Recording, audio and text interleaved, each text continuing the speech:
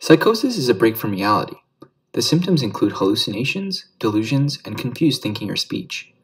A few people experience symptoms of psychosis while they're using cannabis, but they go away when the drug wears off. This experience is called cannabis-induced psychosis.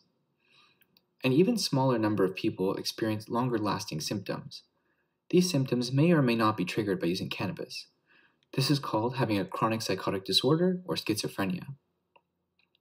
Some people think schizophrenia means having a split personality, but it's not true. Schizophrenia is a brain disorder that affects around 1% of the population, and psychosis is one of its symptoms.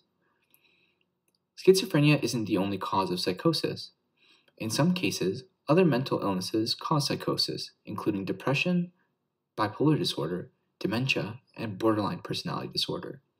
Psychosis may come up during times of extreme stress, a major lack of sleep, or trauma. People who are using or withdrawing from certain drugs or medications may also experience psychosis.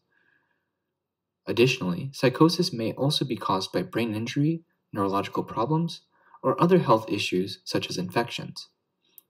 So while psychosis can be a part of schizophrenia, it can be caused by many other things too.